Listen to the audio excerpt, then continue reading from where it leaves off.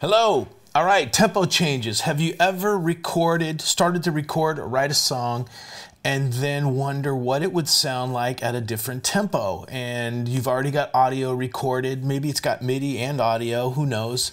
And it's not easy to change the tempo. Actually, it is. Let's do that.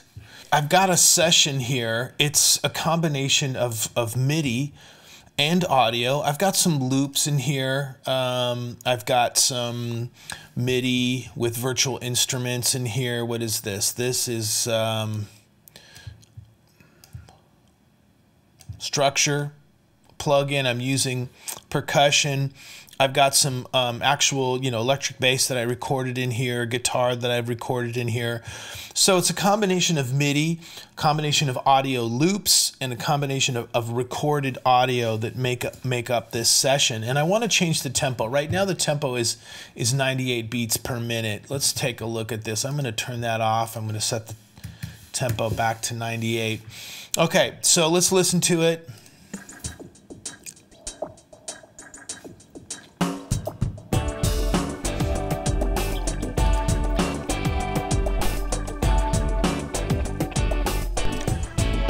Okay, fine. 98 beats per minute, all good. I want to see what it would sound like. What does it feel like when I bump it up to, I don't know, 108 or 110? All right, so in order to do that, I need to do a couple of things. I need to make sure that all of the tracks are set to tick bass, right? So I'm going to set the track. I'm holding Option key on a Mac, Alt key on a PC, and I'm resizing the tracks to a medium height so that I can see a little more activity on each track, right? So what I'm looking for is the time bass selector on each track. This track is already set to ticks.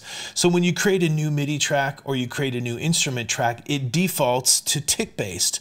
When you create an audio track, it defaults to sample based. So I want to just go through here and make sure that all of these tracks are tick based. That one is ticks, ticks. Let me go down to the audio tracks here. Okay, so here's one that's not, that's sample based. So I'm going to hold down the Option key so that when I switch this one track from samples to ticks, it will do the same for any other track that might be sample based already. And I'm glancing through here and I see that they're all tick based now. So that's the first thing I need to do.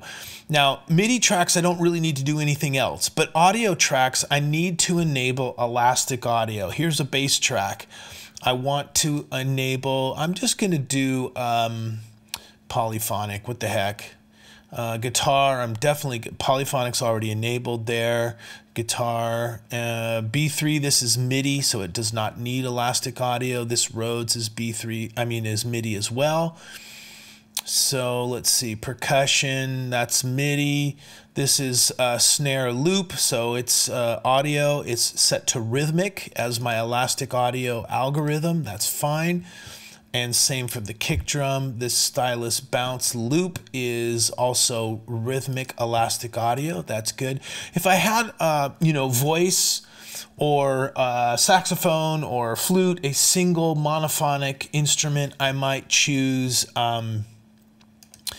monophonic as the elastic audio algorithm. All three of these top three options here are all really good. The algorithms are designed to optimize the sound quality based on what audio you might be recording on that. So polyphonic would be like a chordal instrument, guitar for example, or piano keys, or maybe it's a full mix. You've got a bunch of instruments on one track. You could use polyphonic.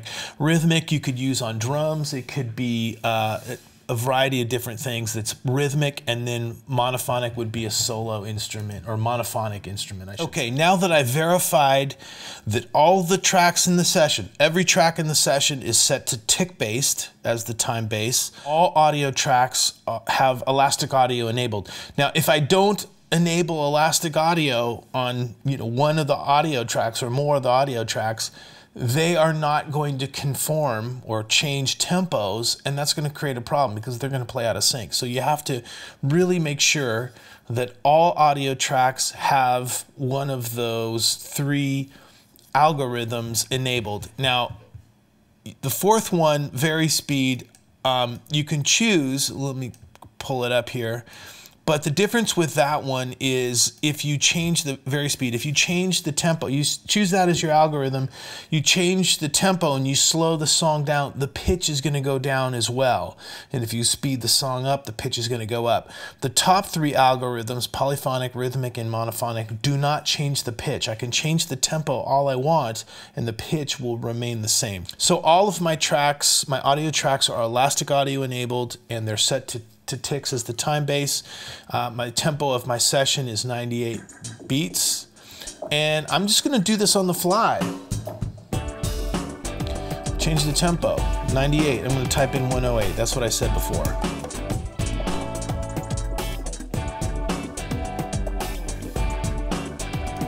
Okay, let me go to 120.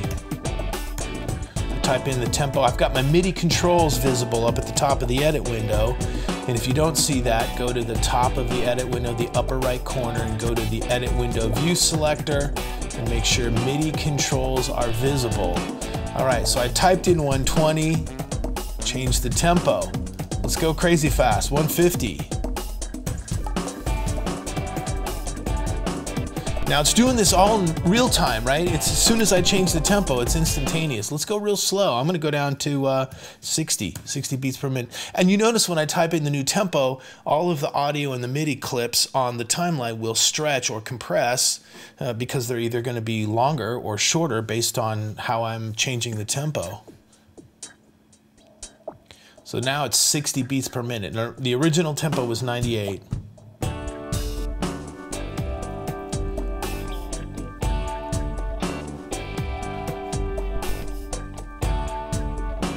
Completely different vibe altogether. Anyway, all right, so let me go back. I'm gonna go to 80. Let's go to 102. I'm just picking random numbers.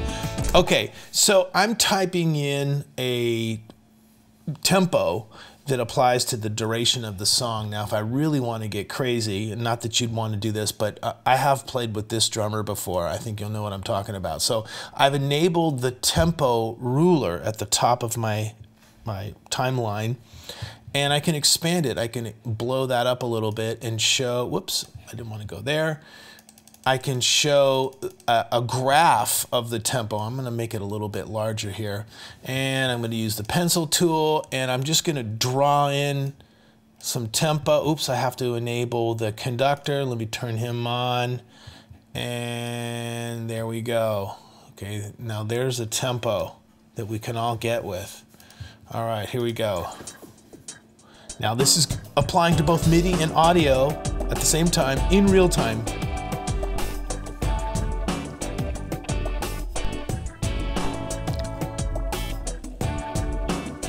It's going to speed up.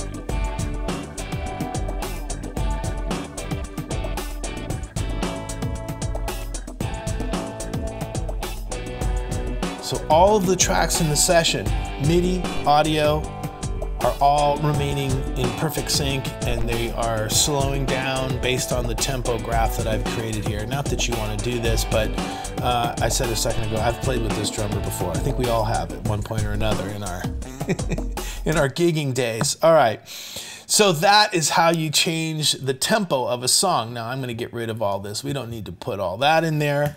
And I'll go back to 98. That's the original tempo. And there we go.